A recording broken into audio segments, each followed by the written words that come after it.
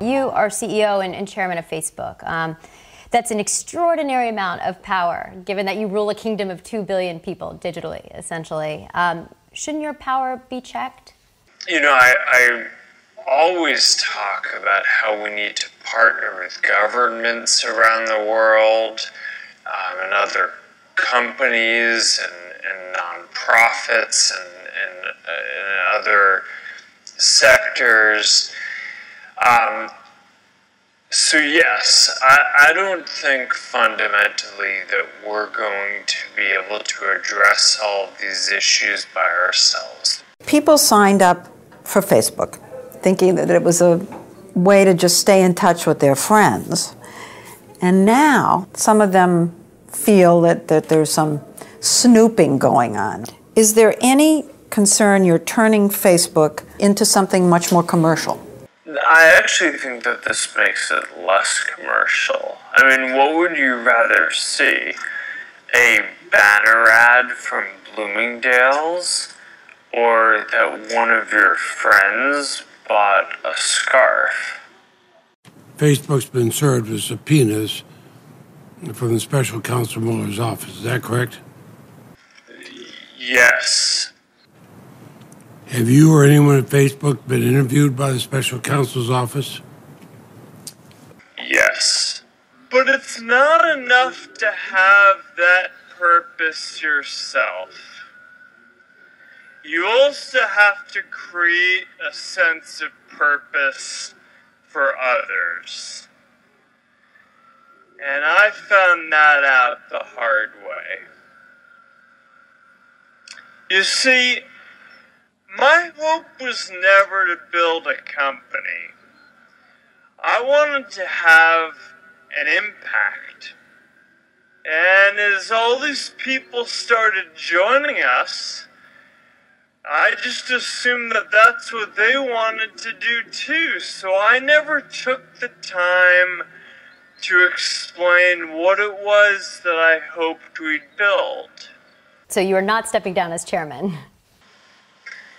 That's not the plan. Well, I guess this shows how difficult it is for a company like yours to make money through advertising and protect people's real privacy and their sense of privacy. You know, it might take some work for us to get this exactly right. This is something that we think is going to be a really good thing.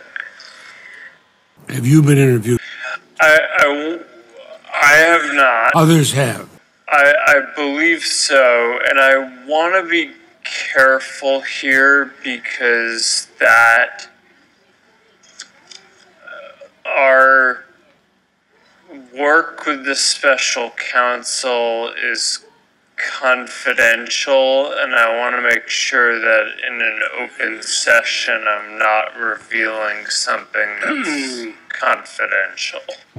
And today I want to talk about 3 ways that we can create a world where everyone has a sense of purpose.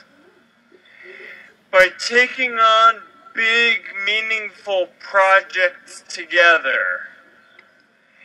By redefining equality so everyone has the freedom to pursue their purpose.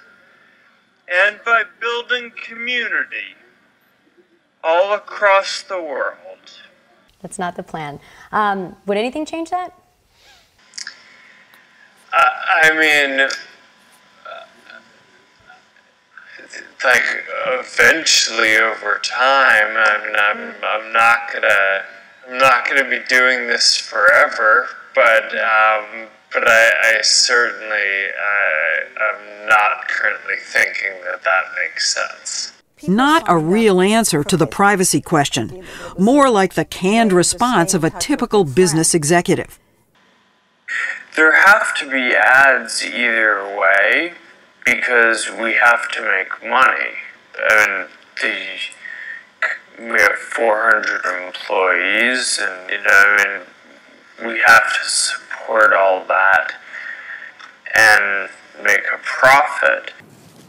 That's why I made clear that you have been contacted, you have had subpoenas.